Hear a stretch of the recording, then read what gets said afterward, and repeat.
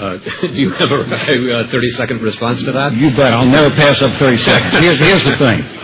The main thing that I really want to point out is going back to what Mark said originally. There was never a $6 billion deficit. Let's be honest.